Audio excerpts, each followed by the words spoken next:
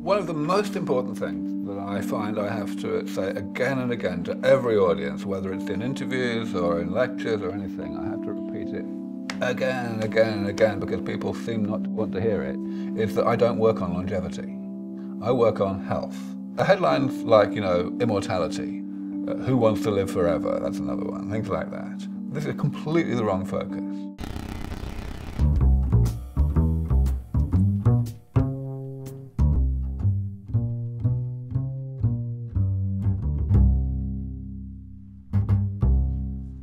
It's sort of there, but only sort of. What I'd really like to see is something like forever free of the diseases of old age, something like that.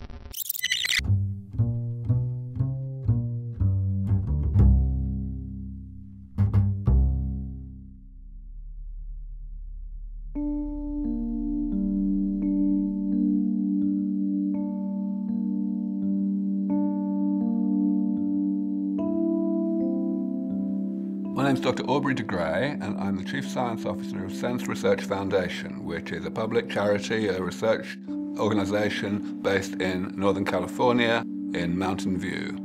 We work on the development of rejuvenation biotechnologies, which means medicines for the future that will be able not merely to slow down the process of aging, but actually to turn back the clock of aging so that people who are already in middle age or even older will become more youthful again. Not just how they look, but also how they feel and how they function.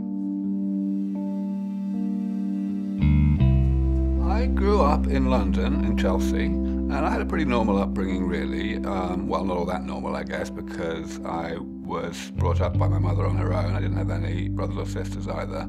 But, I went to school in the normal way and went to university in Cambridge.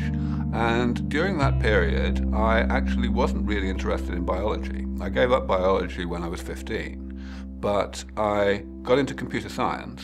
And in particular, through my university time, I became very interested in artificial intelligence because I felt very strongly that I wanted to do something with my life that would improve the quality of life of humanity. I wanted to do something humanitarian that made a big difference. And I realized that one of the biggest differences that could possibly be made would be to develop machines that would do all the tedious stuff for us, to cut our minds and serve hamburgers and such like.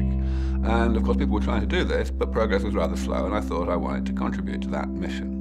And that's what I did for several years. But during that time, when I was a computer science researcher, I met and married a biologist. We've got two big labs. They add up to about, 3,000 square feet, something like that. Essentially what happened over the next couple of years was, first of all, I accidentally learned a lot of biology over the dinner table. But also, I began gradually to realize that we were never talking about aging. And the reason it was gradual was because ever since I was, I suppose, a young kid, I had just totally taken it for granted that everyone agreed and understood that aging was the world's worst problem. And that, we needed to fix it really, and that we could, in principle, develop medicine that would actually bring it under control. It was only gradually through talking to my wife and to other biologists that I began to realize that no, that wasn't the case. So I realized that, hang on, I'm not working on the world's most important humanitarian problem after all. I'm only working on the world's second most important one. And after acknowledging, which took a long time to be honest, that it really was true that hardly any biologists were interested in aging, and even the ones who were not really working on trying to do anything about it, I decided I'd have to switch fields, so that's what I did.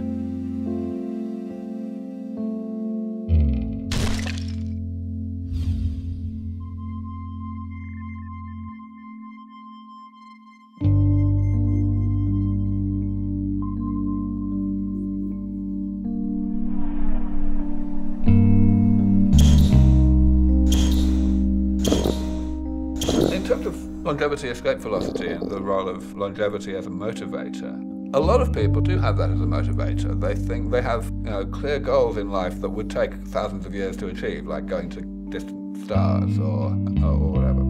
Or some people will think in terms of becoming, post-human in some way or other.